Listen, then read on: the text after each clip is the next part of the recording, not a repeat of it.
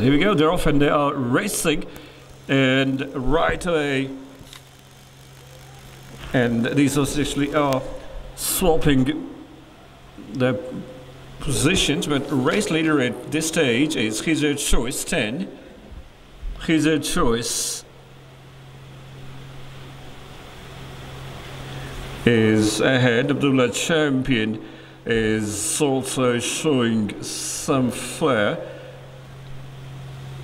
as they are turning the corner.